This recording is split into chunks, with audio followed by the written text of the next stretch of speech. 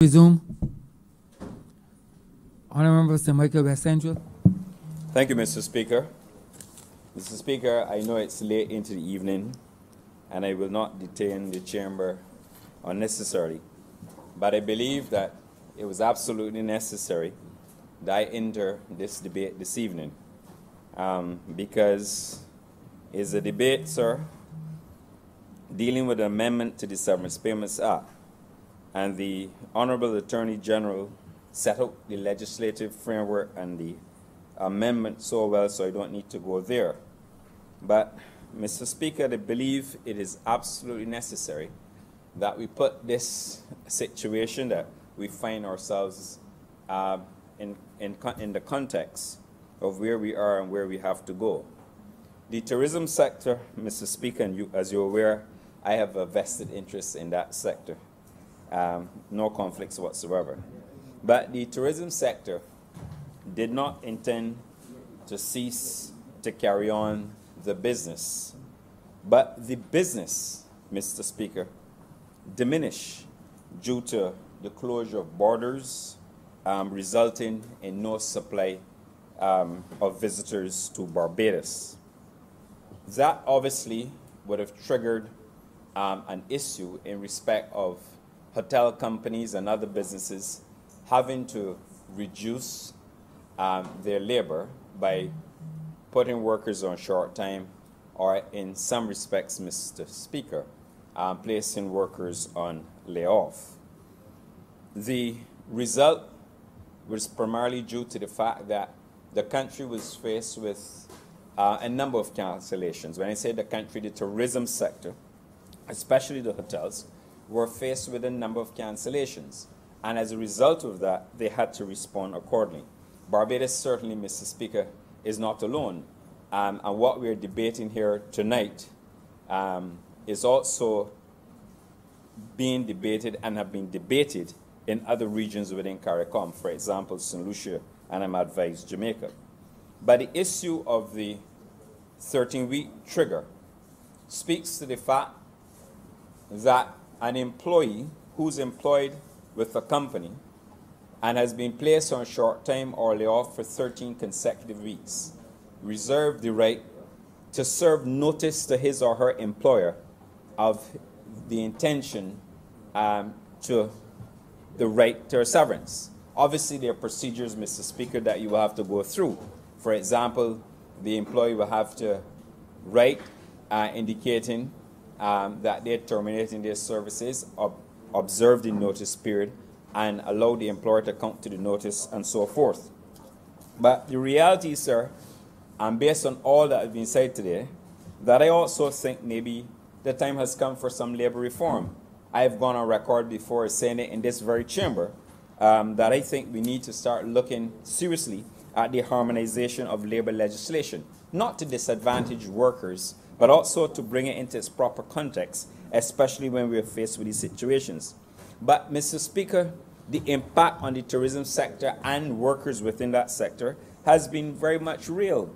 We had a situation, Mr. Speaker, as alluded to, that you had refunds, and there were a lot of cancellations that had to be processed by the hotel sector. The hotel sector, Mr. Speaker, and this is something that has yet to be told. The tourism sector, the hotel sector in particular in Barbados, was facing a severance payments bill. Mr.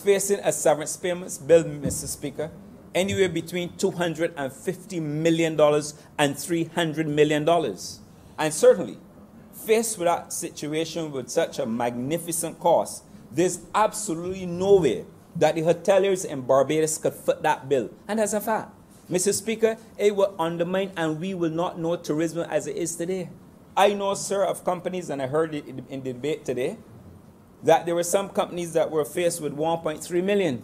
I can tell you that there was one hotel group that was faced with a bill of 9.2.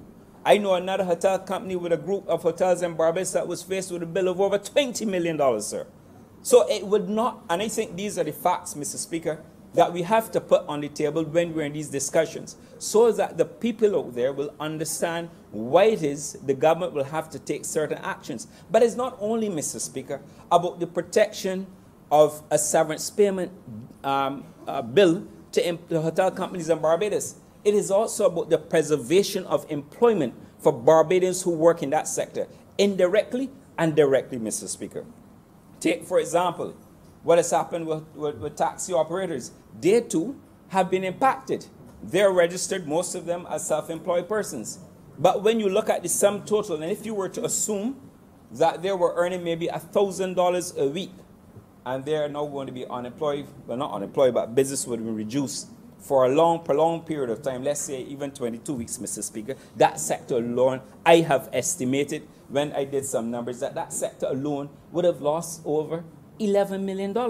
So these are self-employed persons who would have lost at least $11 million. Mr. Speaker, we also have a situation within the tourism sector, and this is how real it gets, where the workers in the tourism sector, as a result, no fault of their own, Mr. Speaker, no fault of the hoteliers as well, but because of the COVID-19 pandemic, you find a situation where if you look at the sum total of workers employed within the tourism sector, and you look at an average wage that they would have been paid, plus the service charge, Mr. Speaker, you find yourself that net income to those workers that they would have otherwise received had they been employed exceeded over $106 million, Mr. Speaker.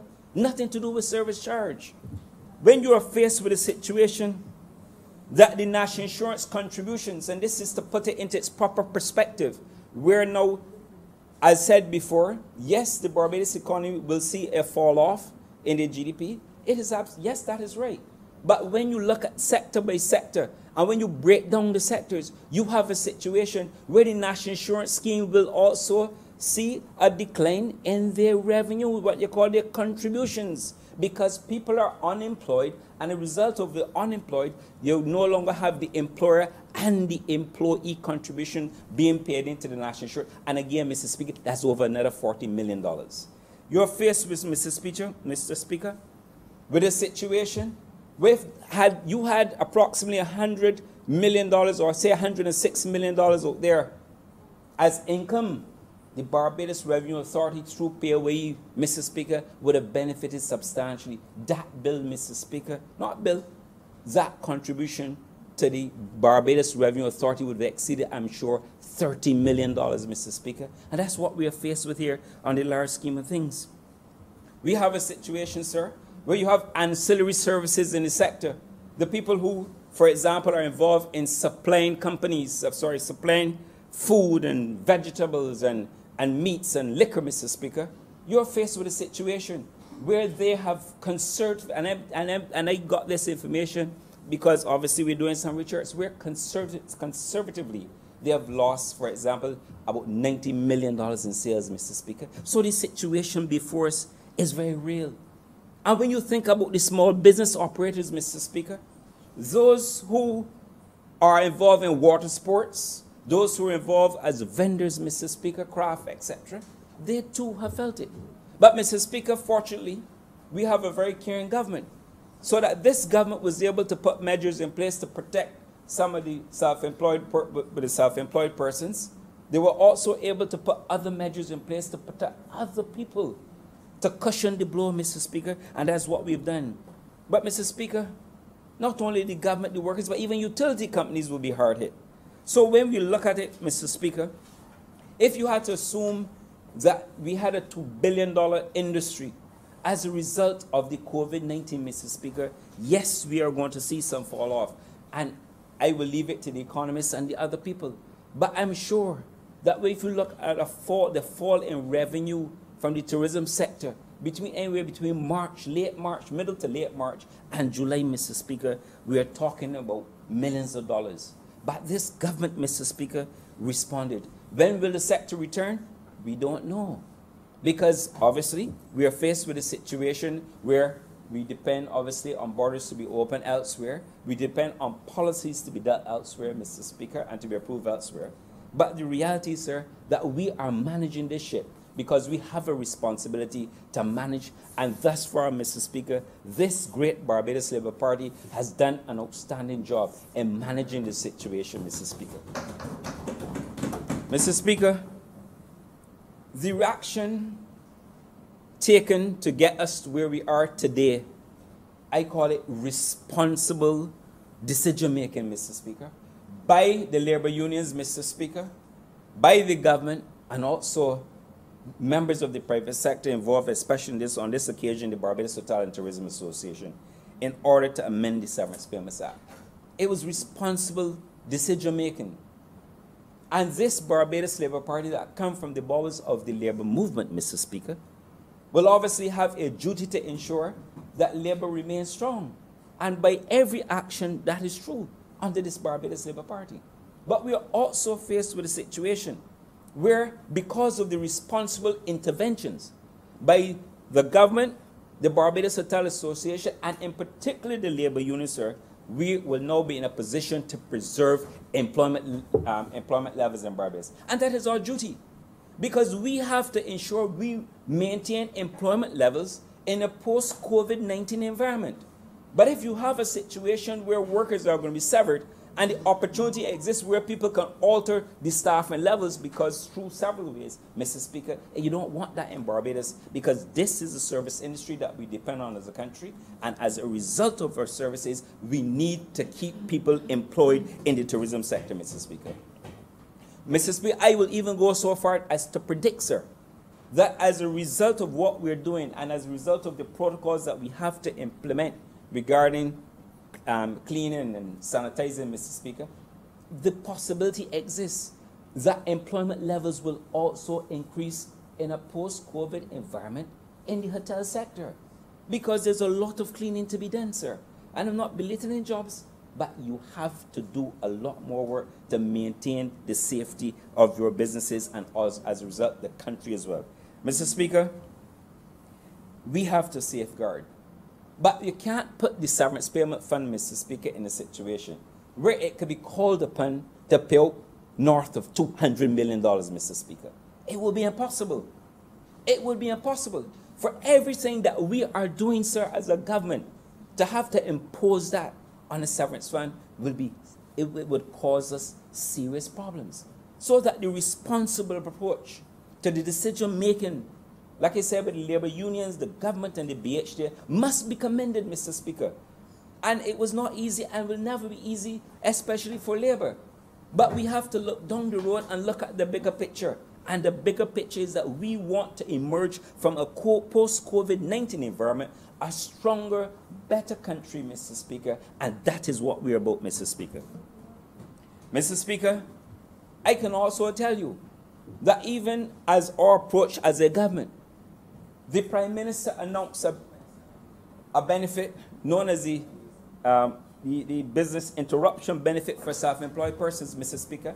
And I can tell you on the floor tonight, Mr. Speaker, that the National Insurance has started to pay benefits to those whose businesses were interrupted as small self-employed persons, Mr. Speaker. I can also tell the Chamber, although I didn't like how it was done in respect of how the workers were treated, but the National Insurance Board approved at its main meeting the payment of over $700,000 to 86 former workers of Chaps restaurants. You know, we made Chat, Chin Chin, Prima, and those are and who was, Mr. Speaker. But we have to recoup it, sir, and we have to recoup it with interest, sir. It has to. We have to get it back, sir. But this caring Barbados Labour Party government took a decision, because you have the severance payment fund, Mr. Speaker, to allow persons to go through a process. And once they went through that process, Mr. Speaker, we did that, Mr. Speaker.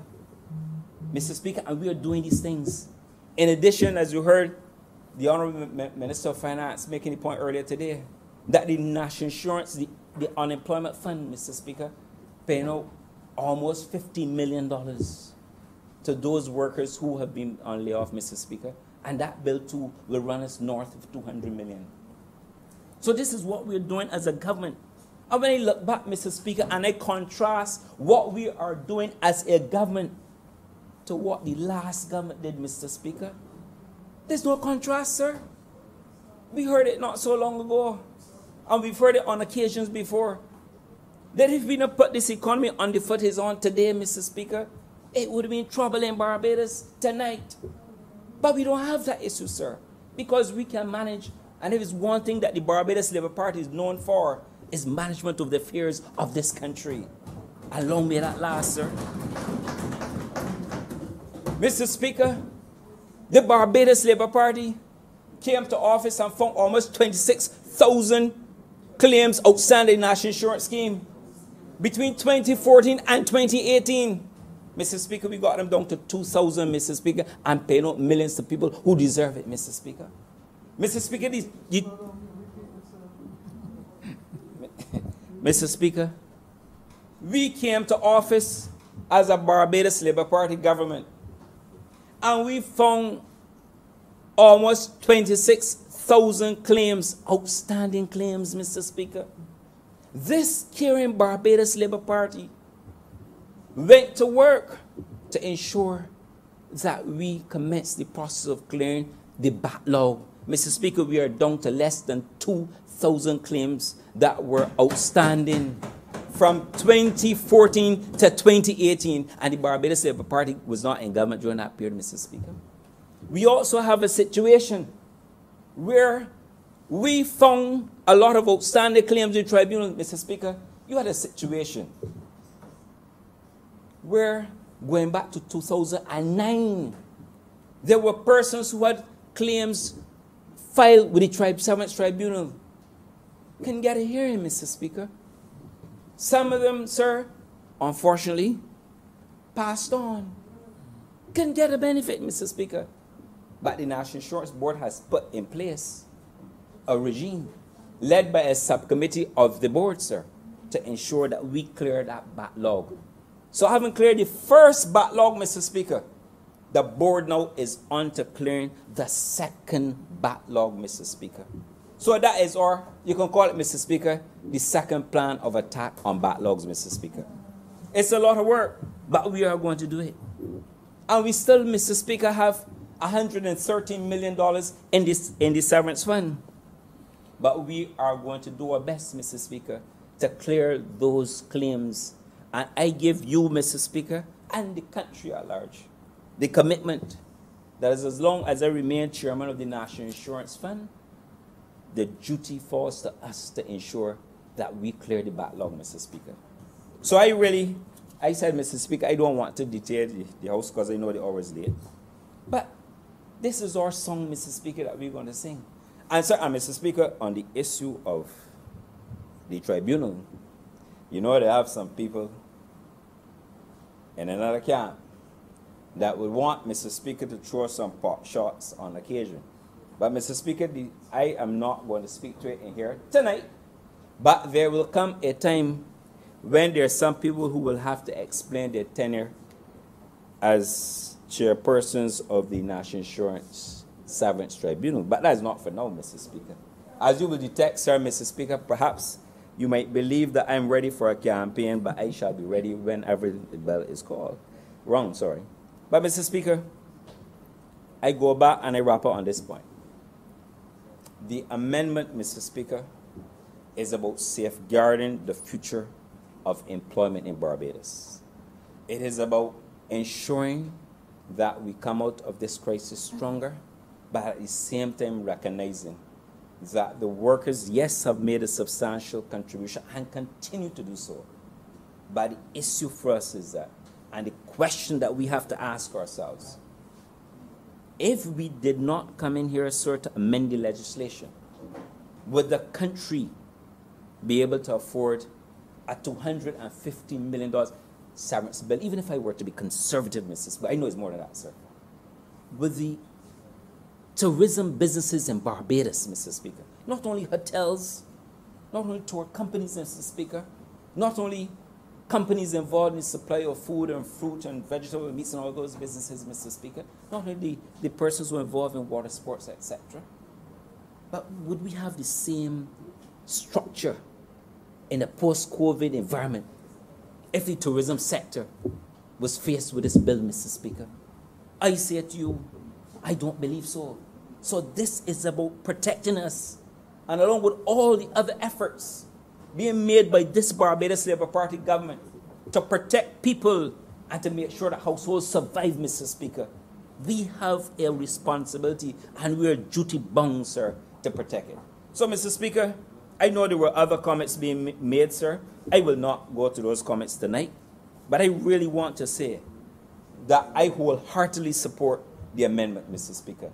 It is good for the country, it is good for the workers, Mr. Speaker, but more importantly, it is good for the future viability of businesses who employ people, Mr. Speaker, and we need to keep people employed in this country, especially in what can be described as uncertain times globally. We have to keep workers employed. And on that note, Mr. Speaker, I'm much obliged. Thank you. Honorable Prime Minister. Thank you very much, Mr. Speaker. Mr. Speaker, I started this morning, the day, and I intend to end the day now. And I shall not be long, because I am aware that everyone else, and I'm looking around, has had a long day. But what they're perhaps not saying is that we've had a long year. And these 6 months feel like already a whole year. Mr. Speaker, I have indicated in this House in the last few speeches that this will clearly be a challenging year for the people of Barbados, but I know we shall make it. And I know we shall make it because we have brought to this country again, and notice say again, the spirit of a shared burden and a shared prosperity. And that is the essence of the philosophy of this government and this party. I have on previous occasions indicated that even when we were going through the establishment of the Barbados Economic Recovery and Transformation Program, the BERT program, that program was premised on asking all to share an adjustment rather than asking labor, who traditionally would have been the ones shouldering the adjustment in the early 70s when we went to 3-day week between 74 and 76 with the crash program. In the early 90s, when 4,500 people and the 8% pay cut, and the leader of the opposition may want to learn what a cut is by reference to that, as opposed to what is happening in Barbados today, which is an investment option. And again in 2013, when the last administration chose, they announced that they were sending home 3,000 people, but I don't think they ever got past 1,500, 1,700, somewhere around there. But this government chose to share the burden fairly, because we believe that on 166 square miles, there really is no room for I, or id, or ego, or whatever way you choose to call it. The only room there is for us as a collective. You know, the Africans have a concept called Ubuntu, U-B-U-N-T-U, that has fascinated me for most of my life, from the time I learned about it as a teenager. And it simply means I am because we are. I am because we are.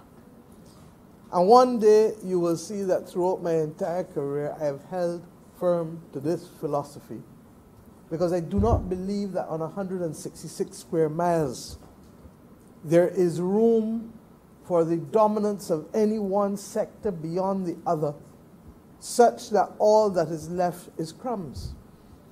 And the journey of this Barbados Labour Party over the last 82 years has been without doubt definitively to create that balance, to trigger what I call the closing of the circle of enfranchisement. And I say it all over, all the time. First time in Britton Hill in 2013. On the eve of an election, the two members for St. Michael South and South Central were not yet thought of in that context. But I think they may have heard the message and came on and joined it and are living it more perfectly than I could ever want. But that circle of enfranchisement included worker enfranchisement through Social Security, passed by the Democratic Labour Party in the 1960s, prepared for and settled by Sir Grantley and the Barbados Labour Party before. And that is the nature, for the most part, of government and governance in a small nation. And that is why the last decade hurt so much. Because for the first time since 1944, in fact, when the Barbados Labour Party put forward a slate of candidates that became effectively a majority within the parliament, that for the first time since 1944, we had a government that so veered from the philosophy of being able to right-size the rights of workers with the influence and capacity of capital, but also looking to be able to allow workers to own capital. And that's why I keep talking about closing the circle of enfranchisement, which is the mission of this generation of persons. Started by previous governments, in particular of distinction was the contribution of the Tom Adams government between 1976 and 1986. But the workers' rights that we have evolved and developed in this country have been critical. But even in doing that, we have always understood that workers are not above capital and capital is not above workers, and that without a recognition that we have to hold each other's hands, particularly in the context of outside crises that have the capacity to thwart and to destroy everything, we will not achieve. If we had a hurricane, sir, it would be the same thing. If a hurricane came and destroyed our hotel plants, you would not be able to get the plant back up and running in 13 weeks. And we would have faced the same dichotomy and dilemma. We have a pandemic beyond our control. And the last member who spoke, and indeed all others who spoke before, made it absolutely clear that the quantum of liability for severance would simply bankrupt the hotel and tourism industry in Barbados. And who benefits from that bankruptcy? Buildings that would be shut, pipes that would not be open, toilets that couldn't flush. Mr. Speaker, we left Harrison's Point barely closed for a few years, and look what happened. All of the work and the money twice, not once. And in that lies a lesson for the government and all future governments. Twice it was repaired before. And on the 27th or 28th of February, when we went there, after leaving the renaming of the highway in Spikestown, after one of your distinguished predecessors, what we saw was over 12 foot of bush across the entire property. The Attorney General and myself went, along with some others. Every window out, every door out, every piece of conduit out. And I want to give this by way of example to show why we could not even contemplate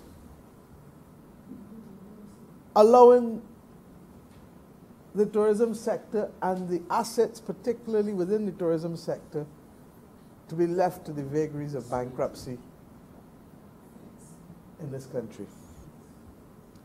By the same token, We also know that you can't just leave workers, and the Honourable Member for St. Peter made the point well, that in the settlement of the structure of the legislation of the Severance Payments Act, there were provisions that provided clarity and certainty for workers, such that they could plan out their lives and know that they could not simply be the victims of arbitrary conduct on the part of those employing them. And Mr. Speaker, that appreciation for certainty is one that we maintained. And we understood that while we could not stay at 13 weeks, we could not go to so long a period either without reference and without conversation, most importantly with the workers, to determine what they themselves could want, recognizing that there may be some among them for whom the reality of working in a post-COVID environment, or in a COVID environment more accurately, I should say, would become a difficult proposition even if their heart, metaphorically, was in it. Because their heart literally may not be able to make it under the exposure. And the member for St. James South correctly stated, correctly stated that his life over the course of the last week, along with the member for St. Peter, and in the latter stages, the Honourable Attorney General, the member for Christchurch East Central, and myself had the early part of it. But we said, no, pause the process and let us get it right. Because at the core of it is also understanding that we need to walk together through this crisis in a way that does not destroy the industry, but in a way that does not wipe out and write off the rights of workers that have been legitimately fought for in this country and have been legitimately preserved because all of us effectively are from the working class in this country over the last 80 years. And we have a duty to continue the journey of continuing to protect them. And that is why comments made by the Minister of Tourism and the unions as to some practices intruding into the sector, not just in tourism, but in other sectors too. And don't get me wrong, Mr. Speaker, I understand it, because when men under pressure and people under pressure, they start to run and they start to worry about themselves. But you have always to tell yourself that you can't run that fast and leave everybody else. And that you didn't get here by yourself, and you're not going to get out by yourself. And what may appear to be safety really might even be an illusion. So that, Mr. Speaker, this government therefore paused the process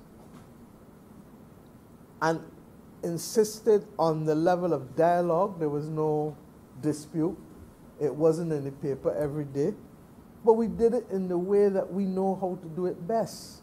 Bring people together in a room. Settle the common mission. And then work out how best do we get to that mission from the respective positions that we each have. From the position of labor, from the position of capital, and of course from the position of government that has responsibility for the stability and security of the nation and all of the parts therein. And I'm satisfied, sir, and I end the day as I started the day, that I feel proud. Proud to lead a country that understands that there is a cause that is larger than each of us individually and each of us sectorally. Nobody promised us an easy road. But I know that that commitment to cause and country that creativity that caused men and women to sit in a room for the better part of a week until we crafted something that all sides could live with. That compassion and caring for each other from the part of capital for labor and labor for capital. And the confidence that we don't need to find it only from outside, but that we could craft it from a blank page, is what has resulted in this piece of legislation being before this honorable chamber. I want to salute the honorable member for Christchurch, for St. Michael West Central, who has done an amazing job as chairman of the National Insurance Scheme since this government has come to office. The records he has given you to clear 22 out of 26,000 claims in less than 2 years. Claims that were wrapped up over a 4-year period as part of adversarial financing. You may ask, what is adversarial financing?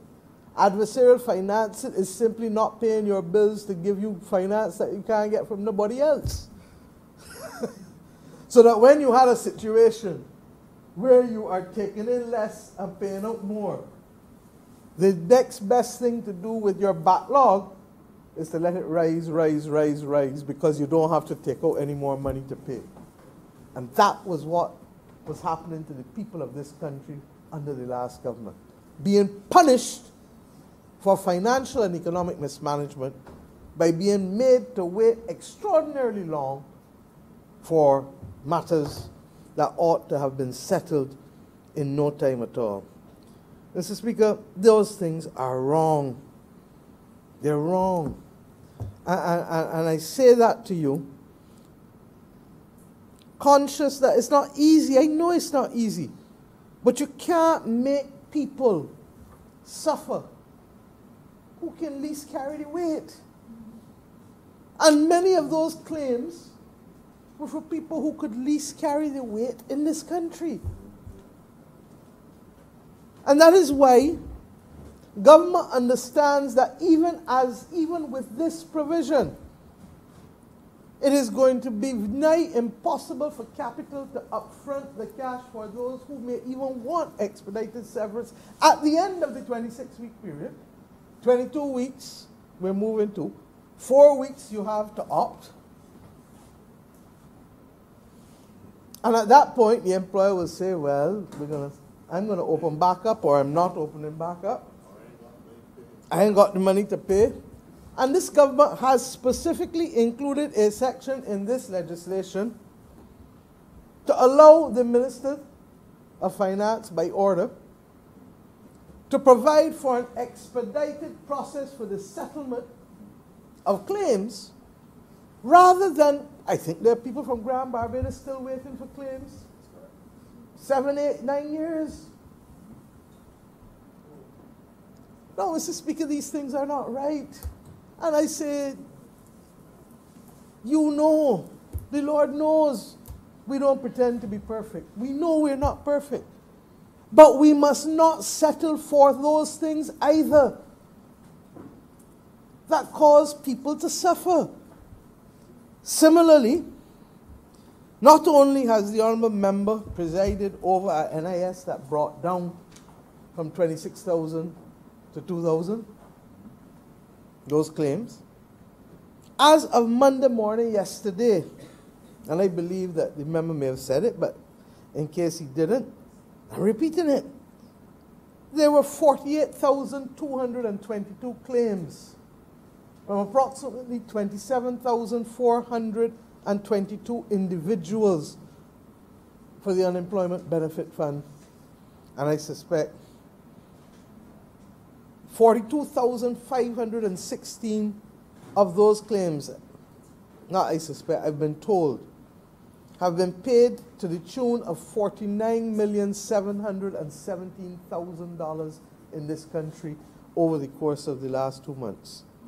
That's 49.7 million. Less than 300,000 shy of 50 million. When Errol Barrow, Tom Adams, or any other prime minister who occupied the office, any other person who occupied the office of prime minister, would never have contemplated that they would have seen a situation where the unemployment benefit fund in this country would pay out near $50 million in 2 months. Never. And that is why the member for St. Michael West Central is so correct in saying that the concept or the thought of a severance payment fund carrying the load that the current legislative framework would have imposed on it is one just simply too heavy to bear for this country to succeed. And our foreparents knew what it was to step back 2 steps, to go forward 5. There's nothing to be ashamed about in that. What is more important is that as we step back, we all step in together, and when we come forward, we all coming forward together. The philosophy of shared burden and shared prosperity. And I say, because a time will come in this country again when we will be doing well. But when that time comes, remember whose hands held together to build the foundation for that prosperity. Now, at the same time, I'm conscious that we're really, really living in strange times. And that if you blindfolded yourself, some of the practices that we are hearing about would cause you to believe that it was in a pre-1950 Barbados. In a Barbados where the right to universal adult suffrage had not yet been secured, and the right to labor rights had not yet been appropriately conferred on the workers of this nation, where the conditions of the Moyne Commission with respect to the imbalance between worker and employer was what it was. Now I understand, as I said, the anxiety, but I urge all employers in this country, as I urge all workers, now is not the time for any side to so assert their rights to the exclusion of the other if they want us to get out of this safely. There is always, in a small nation such as this, a common space that allows us all to live. One of the disadvantages of smallness is that we may not all be able to push as hard and go as hard and have as much as each individual may want. One of the advantages of smallness is that if you fall, people can pick you up quick and lift you up. There's some people who like the idea of my extolling the virtues of smallness. But just as there are disadvantages, there are advantages. And the hardest thing in life is to know. And if we know, then we can cut the cloth to suit. We can make the decisions that we're making. And I give thanks, honestly, that that thing called a social partnership exists in this country. And this government perhaps has opened up to the social partnership more than any government in living memory, and I can say so because I was in the Senate when the social partnership, I was a member of the other place when the social partnership was first formed in this country. So I have been here watching all along. But I really do believe that the courage that it takes for all sides, no, and I mean all three sides, sometimes to agree to measures that may not be immediately apparent to the constituency base of each of the three, but which in the medium to long term have worked to stabilize Barbados in a way that makes it the envy of many across this world. Mr. Speaker, I don't want to speak any longer because I believe that these matters are clear. I would have much rather not be here to give a speech of having to reflect on why the Severance Payments Fund cannot take the attack of tens of thousands of severance payments claims in a way that the Unemployment Benefit Fund has had to take it. I would much rather not be here tonight discussing that. But in life, it is not what we want or what we wish for, but it is what it is. And we cannot move away from the facts. And I give thanks, as I said, to the labor movement, in particular the Barbados Workers' Union and the Barbados Hotel and Tourism Association as the representatives of the owners of the hotels and tourism services in this country. I give thanks to the wider private sector, who themselves will also, under the limb of 6A1, are likely to be able to benefit.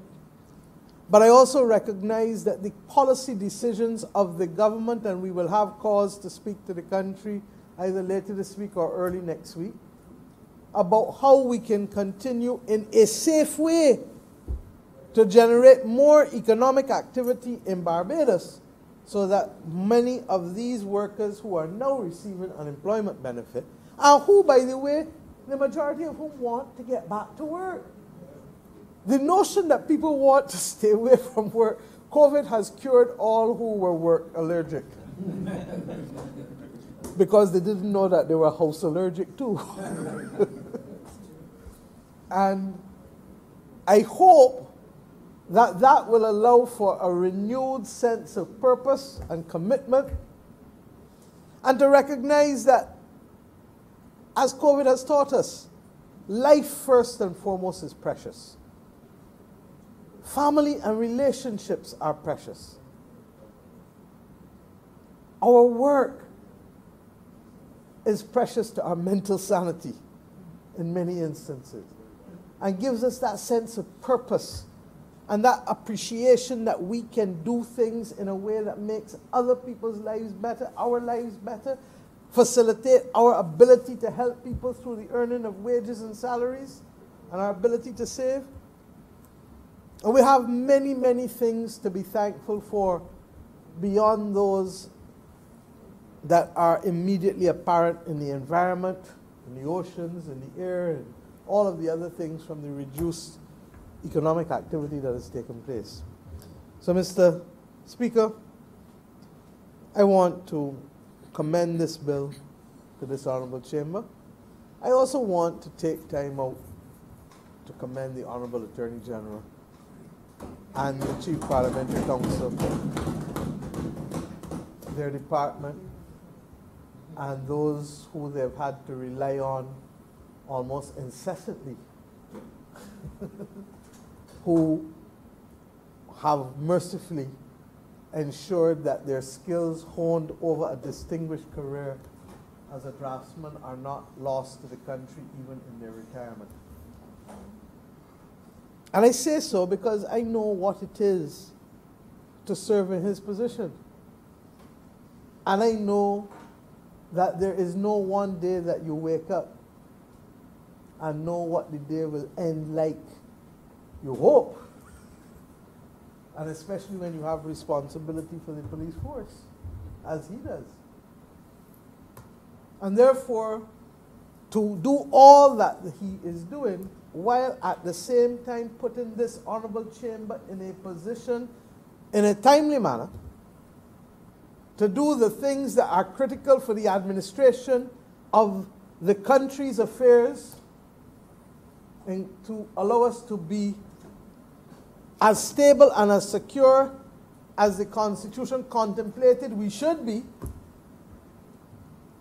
and to give us the power in this chamber to pass legislation for the good governance of this country, even if on occasion that legislation may have to be passed with a special majority because there are circumstances that have happened in the life of this country that the normal legislative framework cannot accommodate. And that is why what we are doing here today with this bill and the one that was passed earlier today is not unusual in the constitutional affairs of this nation, but in fact has been contemplated by the drafters of our Constitution because they, in their wisdom, knew that there would be events and circumstances that they could never contemplate because such is the nature of humanity and human beings. So, Mr. Speaker, we come here on this rare occasion to pass sunset legislation to help us keep our heads above water as a nation, to ensure that we do not bankrupt our tourism industry, which has paid our bills for the better part of our post-independence life, and to ensure that those workers who have uplifted the tourism industry are given the opportunity still to be afforded the rights that were contemplated that they should have with the passage of the severance payments legislation in its original stages, even if those rights will not be not extinguished, but deferred or lengthened for another period of time that happens to coincide with the unemployment benefit access, such that they have cash in their pockets for the full 26 weeks, as the unions would have fought so valiantly for on their behalf. And then government steps in to begin to discuss with the tourism sector and with the NIS separately two separate issues. With the NIS, expedited processing for those who truly are still taking severance, and working with the hoteliers to work out a cash advance payment for them, which we have to finish the negotiations on, so as to ensure that they are not left without the critical cash in their pockets to keep the tourism establishments going again in this country. And similarly, to have the discussions with them as to how they may use this unique opportunity between them and labor, the hotel owners and labor, for us to finally achieve what we have been talking about for decades, my whole time in public life: an appropriate productivity framework for workers within the tourism sector, such that there is a complete sense of ownership by the owners of capital and the owners and the workers within the tourism establishment. Mr. Speaker, if we can allow this moment to propel us to that stage, then when I refer to taking 2 steps back to come forward 5, we would then have achieved something greater than what we set out to achieve simply with the passage of this sunset legislation. I pray and I urge all involved in this great nation of ours to come together to allow us to recraft an industry that was, for the most part, in this last incarnation, crafted by a man whom we hail as a national hero, the Right Excellent Sir Grantley Adams, in the context of the Barbados Development Board. But guess what, Mr. Speaker? That's more than 60 years ago. And a model that was appropriate for Barbados 60 years ago cannot simply be appropriate for Barbados without more today. And to that extent, therefore, I pray that this moment of intense interaction, close negotiations, continuous conversation can continue now, not simply to the passage of this legislation or the securing of severance or the advance of severance payments on the part of hotel owners by the Severance Fund, but that it can carry us to the next stage such that the experience of tourism and hospitality in this country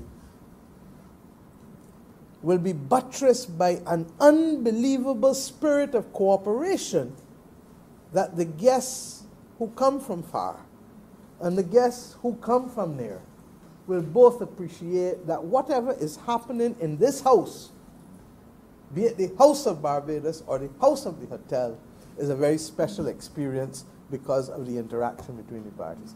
Mr. Speaker, I therefore commend this legislation to the Honourable Chamber. It is needed. It needs a special majority. It is sunset legislation. I trust and pray that the world will allow us to be able to see an end to this pandemic within this time frame, and that I know we will succeed. But the question is for us, buoying everyone else who may be struggling to keep their heads above water, to keep as many people above water as we can through the passage of this legislation and other similar measures. I'm obliged to you and beg to move that this bill do not be read a second time. The question that the aforementioned bill be read a second time. All those honourable members in favour, please say aye. Those against, please say no. We think the ayes have it.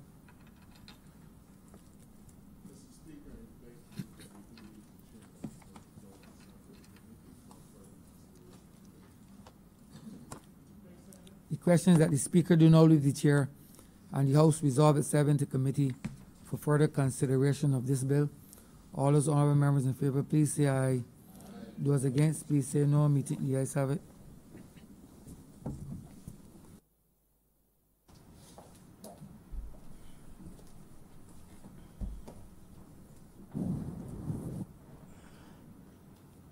This House is now in committee.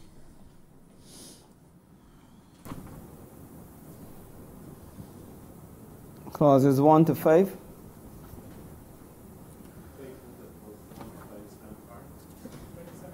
Question is that clauses 1 to 5 stand part. All honourable members in favour, please say aye. Aye. All those against, please say nay. Methinks the ayes have it. Clauses 6 to 10. Madam Chair, I beg to move that clauses 6 to 10 stand part. Question is that clauses 6 to 10 stand part. All honourable members in favour, please say aye. Aye. All those against, please say nay. Methinks the ayes have it. Report. Beg to move that you do report to His Honour the Speaker the passing of one bill in committee. Question is that I do not report to His Honour the Speaker the passing of one bill in committee. All honourable members in favour, please say aye. All those against, please say nay. Methinks the ayes have it.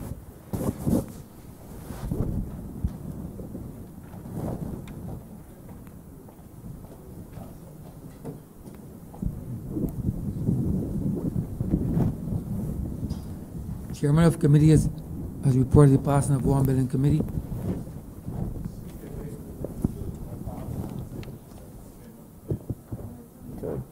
Third reading. Third reading. The question is that the aforementioned bill be read a third time. All those honourable members in favour, please say aye. Aye. Those against, please say no. Me think the ayes have it.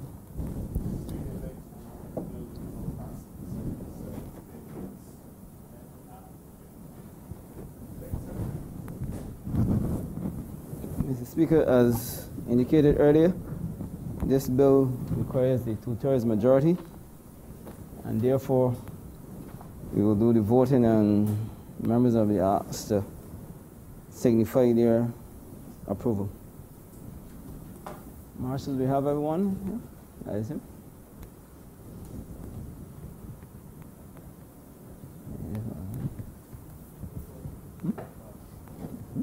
Yeah. Miss Motley? Aye. Miss Barshaw? Aye. Mr. Marshall? Aye. Miss Ford? Mr. Simmons? Aye. Lieutenant Colonel Bostic? Aye. Mr. Goodenagel? Aye. Mr. Hinkson? Aye. Mr. Rowe? Aye. Mr. Sutherland? Aye. Mr. Prescott? Mr. Griffith?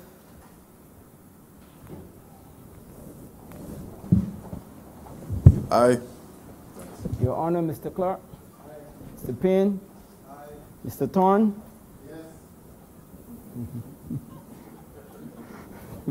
Mr. Rear? Aye. Mr. Abrams? Aye. Mr. Strawn? Aye. Mr. Phillips? Aye. Mr. Humphrey?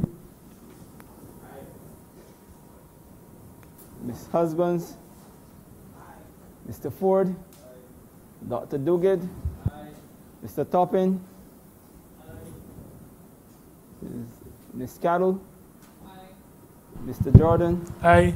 Mr. King? Aye. Dr. Brown? Aye. Mr. Speaker, 28 honorable members voted in favor of the bill. No abstentions or no one voting against.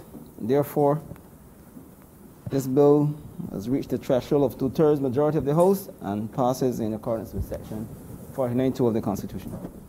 The bill is so passed in accordance with the Constitution. The Speaker, recommittal of private members' notices.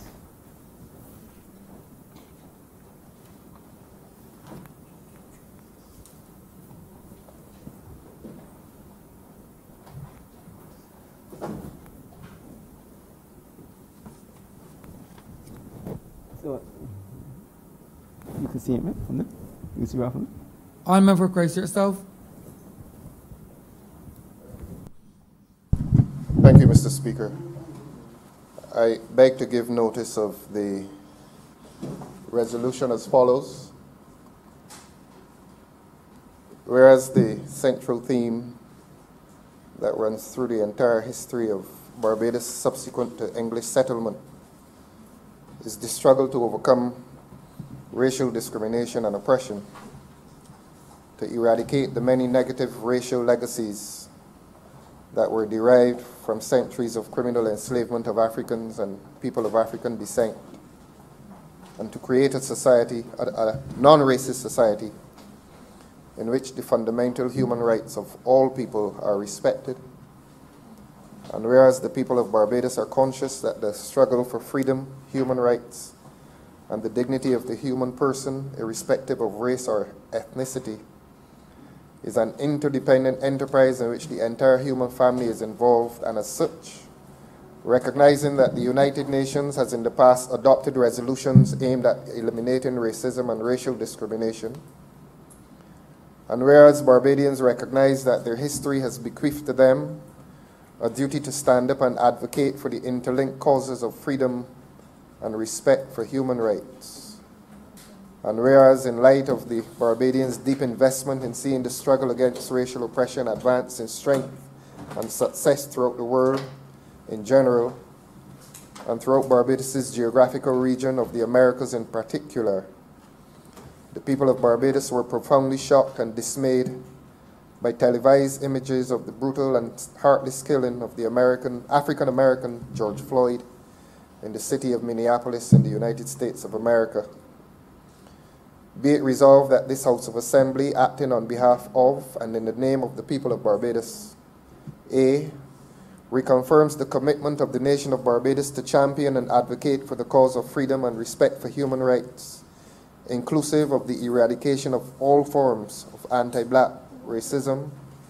B, extends sincere and profound condolences to the immediate family of the late George Floyd, to his extended African-American family, and to all American citizens, irrespective of race, who were deeply hurt by the tragedy. C, expresses support for the principle that Black Lives Matter and endorses the notion that it will not be possible to unequivocally assert that all lives matter unless and until all Black lives are in theory and in practice treated with the respect and regard that is their due. And D, confirms that Barbados would be more than willing to contribute human and other resources and to participate in any regional, hemispheric, or international initiative that is aimed at providing assistance to nations that are currently struggling with their national efforts to eradicate racism in general and anti-Black racism in particular. I'm obliged to you. The Minister of Government Business. Honorable Leader of Government Business. Thank you, Mr. Speaker. With that, we have come to the end of today's sitting. I therefore beg to move the adjournment of the sitting until Tuesday, the 23rd of June at 10 a.m. The question is that this honorable chamber be adjourned until the 23rd day of June at 10 a.m. in the forenoon. All those honorable members in favor, please say aye. Those against, please say no. We think the ayes have it. This honorable chamber stands adjourned until the 23rd day of June at 10 a.m. in the forenoon.